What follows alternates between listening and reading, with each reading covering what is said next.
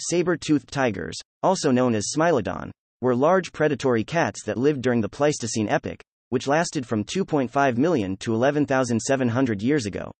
They are known for their elongated, razor-sharp canine teeth, which measured up to 7 inches long. Smilodon is a genus of the extinct Machaerodont subfamily of the felids.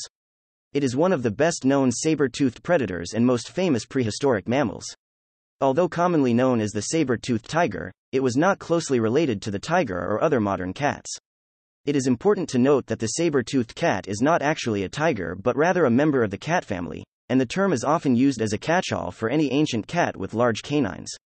Despite this, Smilodon is still one of the best-known members of the group, and depictions can be seen in films, shows, and more today.